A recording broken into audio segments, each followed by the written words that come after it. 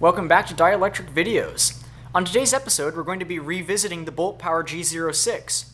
Now, I've had this for about 2.5 years now, and it's served me incredibly well. I've gotten a few hundred charge cycles out of it. I've started probably 15 or 20 cars, and it's really done a great job of performing up to all of its requirements. It's really great for school when I'm using my laptop for an extra 19-volt charge supply, and the USB port is also a nice feature for just general use. Unfortunately, as is the case with lithium batteries as they age, the internal resistance has gone up quite substantially in this, and the overall capacity is reduced to about half of its original nominal value. When I last used this to try and jumpstart a car, it really had an extremely tough time doing it, which indicates that the internal resistance has gone outside of the range of what is optimal for a battery like this. So what we can do is we'll have a crack at taking it open, or taking it apart, and I'll show you what's inside, and we can see if we can figure out what the problem is. So now that I've removed all of the clips from the sides of this chassis, I've revealed the inside of the battery pack. As you can see here, the largest component visible is the battery itself. It's a 3S lithium-polymer pack, 5,500 milliamp hours. But you can also see this is the DC to DC converter board and charging control board. Now this board has a couple of small inductors for the USB, a big inductor for the DC output, and another small inductor to control the flashlight. Additionally, wires go over to the top side for the emergency road flare light. Now, one interesting feature of this configuration is the balancing and battery management are not actually on this control board. They instead are mounted on this external board, which is attached to the side of the battery. This connects to the main power board just with a couple of direct positive and negative leads. So the full 11.1 volts from the battery is delivered to the board, and all the balancing takes place on this board through these chips. In order to show you what the root cause of the problem, i.e. the increasing internal resistance and decreasing capacity is, I'll be removing the battery pack from this assembly and showing you that up close. So now I've removed the battery from the case, and as you can see, the root of the problem lies in that this battery has a substantial amount of evolved gas in it. It's puffed out much farther than it would normally be from the factory. And this is fairly normal as lithium batteries age, especially under heavy discharging use like starting car engines. However, what it does is it causes the ionic resistance between the anode and cathode plates in the battery to increase substantially. This means that the amount of current that the battery can deliver before its voltage sags to an unsatisfactory level is much lower than it would have been originally. Additionally, the general wear and tear on the battery over time reduces its capacity due to side reactions in the chemistry that eventually result in the battery losing its ability to store electrical energy as chemical energy. So between those two effects, this battery pack has basically been used through its entire useful life, and now is going to need to be replaced. So to do that, I've purchased a 75C to 150C peak 6,600 milliamp hour lithium polymer pack. It's very, very similar in construction and size to this one, except this is only a 5,500 milliamp hour cell or pack, whereas this is a 6,600 milliamp hour pack. So not only is this going to provide a similar level of high discharge rate that should be capable of starting car engines, but it also has a significantly higher overall energy storage capacity, meaning that the power brick will last longer than it did originally once this is installed. The only problem here, though, as I mentioned, the battery management system is on this external board, and what's connected to the actual control circuit board is only a positive and negative output, no intermediate cell connectors for balance charging. This pack, on the other hand, has a nearly identical connector, but each of these individual wires corresponds to a separate cell, because this is meant to be balanced during charging. Now, a brief overview of why you might want to balance, or why you need to balance these packs, is because if any one of these cells is charged over 4.2 volts, it will cause extreme damage to the battery and can even present a fire hazard. And since the cells are not all totally identical, during the charging process, one of the cells may rise to a slightly higher voltage than the other. Now, if your criteria for cutoff is just charging up to 12.6 volts, that is 4.2 volts times 3 cells, you may not realize that one of the cells could be charging much higher than the 4.2 volt maximum, creating a problem. That's where a balanced charging board like this one comes in. These little this chip and these MOSFET packages work to basically shunt out any excess current from cells that are being charged and when they've reached their maximum charge voltage. As a result, all of the cells are maintained at a maximum of 4.2 volts, and no single cell is allowed to discharge or to overcharge. Now, one of the things you'll probably maybe be able to see on the camera is that these MOSFET packages have actually melted slightly through this packing tape that's pulled over them. This indicates that these cells are not well matched anymore. At least one of these cells has become substantially lower in capacity than its neighbors, and as a result, the balancing MOSFETs have been having to dissipate a whole lot more heat energy during the charging process in order to keep the pack generally balanced. That's just another indication that this pack is essentially worn out and will need to be replaced with its new replacement. So now we'll move on to beginning the replacement process, and in the first step to do that, we're going to be removing the battery balancing board.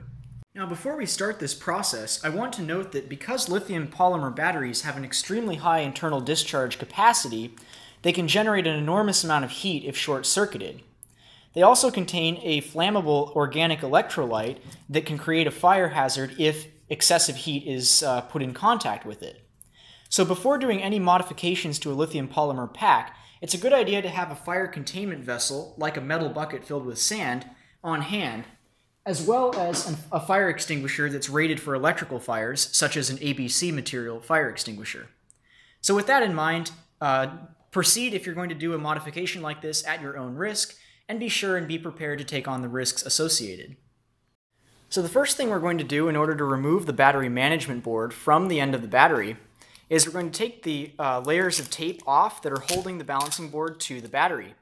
Now be very careful not to allow any of the wires to touch any of the other wires, because this will short out the battery and will create a substantial fire risk.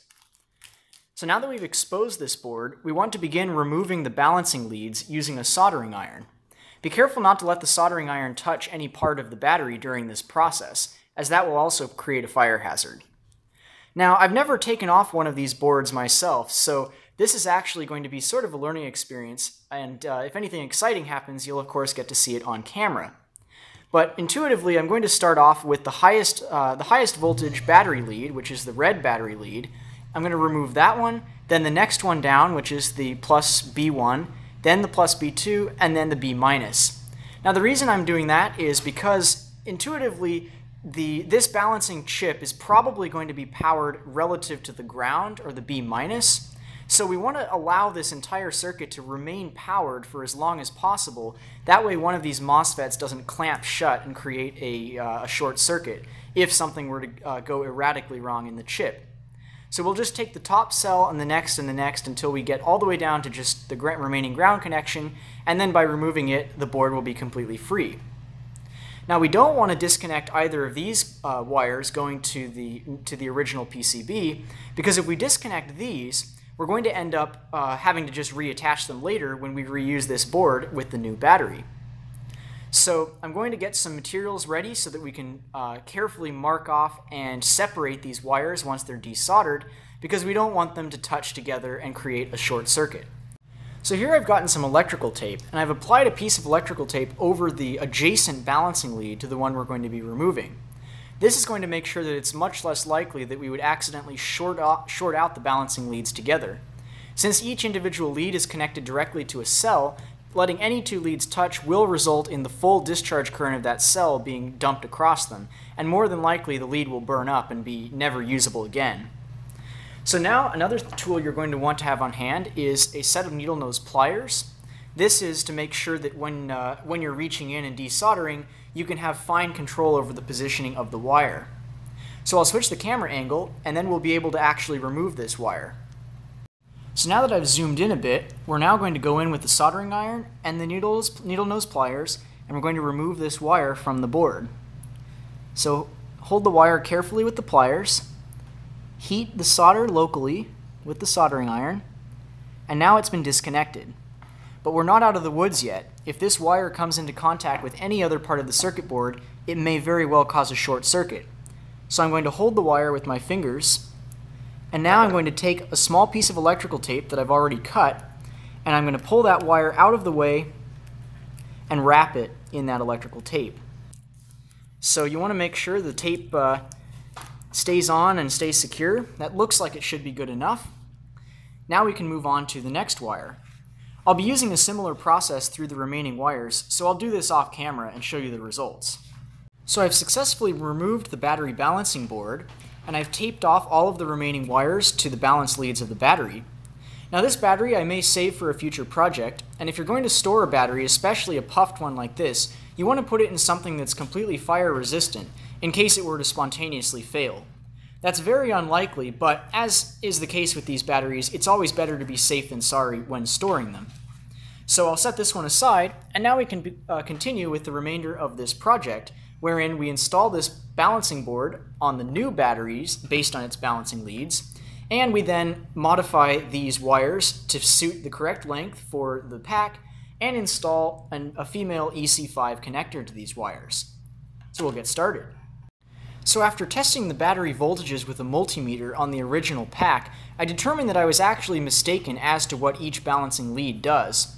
It turns out 1B+ is actually the positive lead of the first cell in the pack, then 2B+, and then B+. 2B+ is not the first cell in the pack, even though it's directly adjacent to B-. So that would be very important to know when we install these new balance leads, because if we did it backwards, it would very likely destroy this balancing board. So the safest way to remove this balancing connector and install each individual wire on the balancing board is to do it one conductor at a time, or one cell at a time. It's very important to make sure that we don't ever allow two of these to touch or connect at a time, so that's why when you get your wire cutters out, you want to only remove one per go. So we're going to start out with the negative so that we can build up from the negative cell all the way up. So we want to cut it as close to this connector as we can. We've disconnected that wire. You can strip back a little bit. This is fairly soft insulation, so you can use your fingernails or a wire stripper to remove that. And what you want to do now is pre-tin the conductor with some solder. I'm using 6040 for this.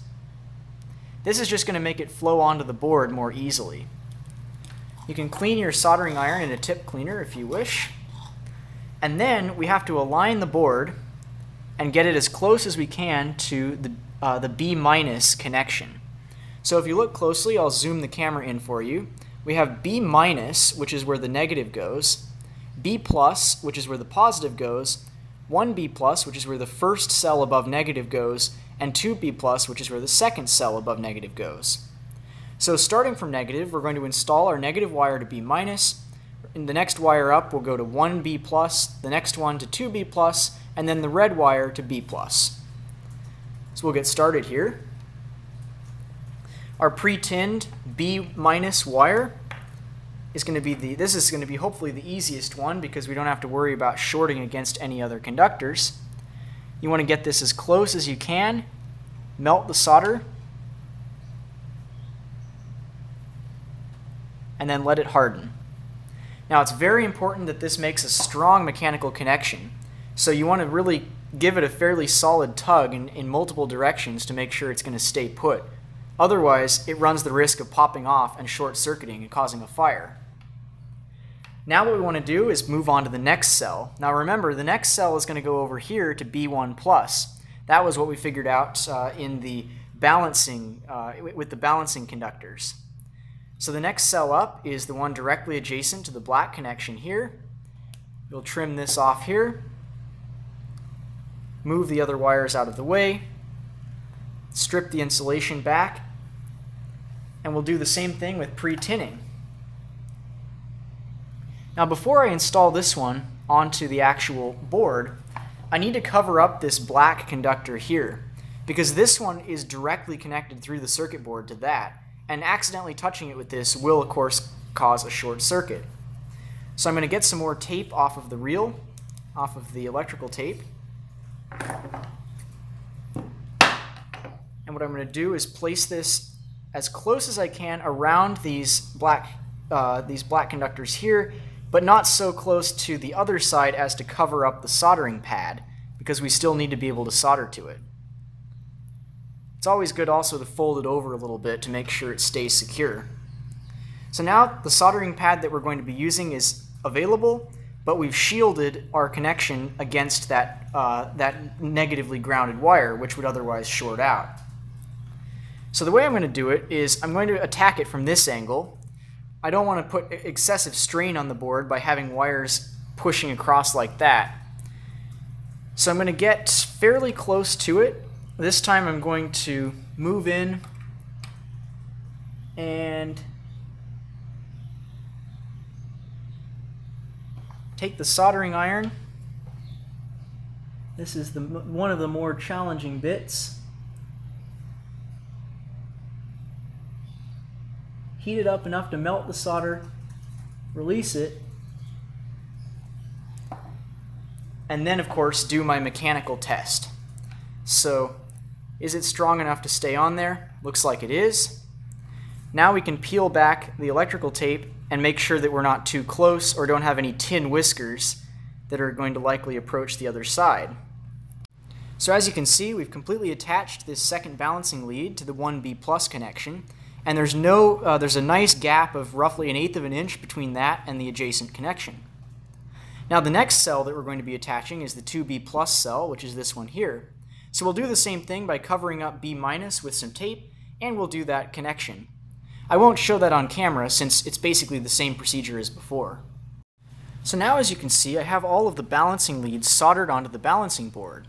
Now, as you recall from my earlier commentary on the failure mode of the previous battery pack, the MOSFETs on here can get extremely hot in the event that the cells are imbalanced during charging. So as an added layer of protection, I'm just going to put an extra piece of electrical tape in between these wires and the tops of the MOSFETs, just so that if it melts the insulation on the wiring, it'll have that added layer of insulation just to make it less likely that the internal conductors would touch anything. Now I can also cover this entire board with a couple of layers of electrical tape. Not too much, because I don't want to thermally insulate the MOSFETs and cause it to fail due to that high temperature, but enough that I'm protecting against any foreign metal objects inside the battery case from accidentally coming into contact with the board. And I'll do the same over here on the balancing side. This will also make it more convenient to place the board someplace adjacent to the battery where it will be out of the way and unlikely to cause any sort of a short circuit. So now that I've wrapped that tape around here, this is our balancing system. So we've effectively precisely replicated what the original battery pack had and what the original battery pack would use to connect to this board. Now before we move any further, let's do a quick test to make sure that we're getting power out of this balancing system. So I'm going to take this lead here and I'm going to plug it into the circuit board here. And as you can see, the blue lights have turned on, indicating that the system is working properly. We'll disconnect that for now, since we won't be reconnecting it until we finish this project. Now the next thing we need to do here is we need to adapt this end piece connector to better replicate the EC5 connector that the original battery pack had on it. We also need to shorten the length of these leads substantially in order to get it to fit appropriately into this EC5 connector here on the side of the box. So I've placed our EC5 connector, the replacement connector, into this slot which is provided in the case. And based on that location, I've approximately estimated how much wire we're going to have to cut in order to snugly fit these conductors into the pins that we're going to solder on and insert into this connector. Now, in order to prevent having the wires cross over the top of the battery pack, I've trimmed back some of the sheathing material from the battery to allow the wires to directly stick out. Now you don't want to trim all of the sheathing material off because that's what holds the three cells in place and also provides some compression, which helps in prolonging their lifespan and reducing the chances of them puffing like the original one. So if you keep that sheathing in place, just trim a little bit back to get these wires sticking straight out, we can begin with the next process, which is preparing the wiring and the pins for the EC5 installation. So to prepare the EC5 connectors, we're first going to take one of these gold-plated pins. Now for the female EC5 connector, which is the one that goes inside the BoltPower G06, you're going to want to use the pin that has the spring-loaded tabs that are coaxially surrounding a center cavity. This is the one that's going to then press into the receiving male end. So what we're going to do is you want something that you can put down on the table that you're not afraid of getting burned. And you're going to want to take your soldering iron, some solder, and potentially a pair of needle nose pliers just to kind of guide this and hold it in place. If you have a third hand, that may also be helpful, a third hand being one of those devices with an alligator clip that can hold parts. And what we want to do is we want to flow some solder into the inside of the EC5 connector. Now this may take some time because you want to thoroughly heat the connector. Now you don't need to fill it up completely, you just need to get a little bit in and try to coat all the surrounding inside parts of it. When you get finished and it's ready, you want it to look something like this with just a little bit of solder kind of surrounded in. And I suppose you can add a little bit of extra. It probably, as long as you don't fill it completely up, it should be absolutely fine. Now that we've primed that, we're going to begin by getting the battery itself now ready. Now for this part, we're only going to be inserting one wire, soldering one wire and inserting it into this EC5 at a time. It's very important that you never let these two wires be exposed at any point at the same time, because if these two touch, it will cause the battery to short out and burst into flames. So that's extremely important. You want to make absolutely certain there's no chance these two will ever come directly into contact with one another. So we'll get some wire cutters, and I'm going to cut the wire just past the predefined mark, like so. We can fold this out of the way so it's not anywhere near where we're going to be working. And next what we can do is take some scissors or a very sharp set of wire cutters and carefully strip off about 1/4 inch of insulation from this connector. Now it's very important that you get 1/4 or maybe slightly less than 1/4 of an inch off, because any more than that and you'll be left with exposed conductor that you'll have to deal with covering up later. So I've almost gotten that totally stripped. There's some on the back that's still hanging on. May require some additional coercion. So now what you want to do is you want to get it very well sort of twisted together so that it's not spreading out. And you want to flow in a little bit of solder just to pre-tin this. Not too much, because you don't want to expand the conductors. I mean, you don't want to add any volume to this. And you also want to be very careful to keep your dwell time relatively short, because this is conducting heat straight down into the battery. So make sure you can always keep your fingers on this wire. You want to make sure that it never gets too hot to touch, because that means the battery inside is experiencing that same heat, and that's the sort of thing that's going to cause trouble.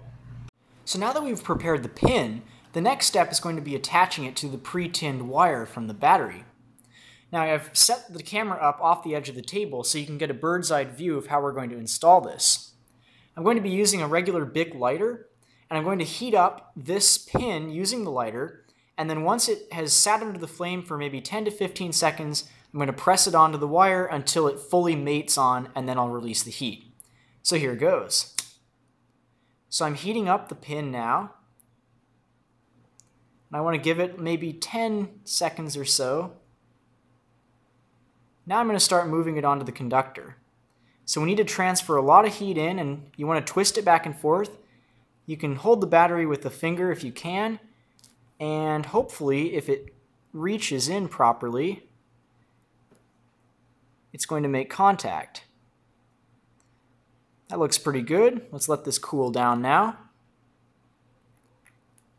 You don't want to let the flame get too close to the battery when you're applying it, because you want to make sure you don't burn any of the surrounding insulation. That could have potentially disastrous results. And make sure that it's cool enough to touch before you test it with the pliers. What I strongly suggest doing is holding the wire with your fingers and giving it a really strong tug. Also potentially giving it kind of a twisting motion to make sure that it's properly sealed in place. And that should, in theory, provide a satisfactory connection. Now I'm going to try to drift the pin in using a hammer and a sharp flat blade screwdriver. As you can see now, we've popped the pin in place, and with a little bit more adjustment, we'll be able to get it perfectly centered. Let me do that now. You can tell the EC5 is connected perfectly when, if you look down the barrel of it, you can just see the spring-loaded tabs, and you can rotate it freely without easily pulling it off from either side. So this side is now connected properly. So now I've successfully installed both sides of the EC5 connector. With this in mind, I also took the time to secure the balancing connector to the back side of the pack. That way when we insert it, it doesn't just flap around. And we'll be able to install this EC5 connector into the actual pack, into the actual brick. Once that's in place, we'll make sure that this reconnects and everything works, and we'll package the whole thing up. So I'm now going to insert this into the battery brick case. Now it looks like I cut the wires a little bit long, but I wanted to do that to make sure I wasn't in danger of overheating the cells. So first we'll slip the EC5 connector in like that, and then I'll see if I can just press the rest of the battery into its resting place. So now that I've verified that it fits, I'm going to pull it back out and put some padding underneath so that it doesn't press into the hard plastic underneath. So I've reinstalled the top portion of the battery brick, and I've also added some strips of padding to protect the battery against the plastic grooves on the bottom. So now I'm going to reinsert the EC5 connector, line up the battery so that it fits snugly but is not overly compressed in this package. And I'm going to also install the power cables to supply the board. Now that I've connected the board, you can see 3 out of the 4 LEDs have lit, indicating that the battery was charged somewhere from 50 to 75% from the factory, which is a normal storage charge for a lithium polymer battery. So now we can fold this top portion over, and we want to line it up to make sure nothing's getting smashed or damaged. And that looks pretty good. Now I'm going to check to see if the battery rattles around at all. Doesn't look like it. So, now that's weird. Okay, so the battery fits properly, but it looks like the EC5 is not lined up quite properly. So I'll open it up and I'll troubleshoot that for a little bit. So after a bit of adjustment, I managed to get the EC5 connector realigned into the correct location. Now that all there's left to do is to put the screws in, pack it all up, and go and do some tests. So as you can see here, all the standard functions with the flashing road flare light, the flashlight, as well as the DC to DC converter system are working properly. I'll give it a bit of a charge, and then we'll go out and see if we can use the EC5 to do some engine cranking. So I've given the battery brick a little bit of a top-up charge. It's still less than 75%, but I'm going to give it a try anyway. I've connected the EC5 connectors to the cable clamps, and we're going to be trying to start this 3.6 liter Jeep engine next. So I've completely disconnected the negative terminal from the battery, so the battery will play no role whatsoever in doing this engine start. I'm going to attach my positive lead here to the positive terminal, and I'm going to attach the negative lead to the negative terminal. I guess the car is drawing a little power. Now I'm going to go and start it and see if we can make it work.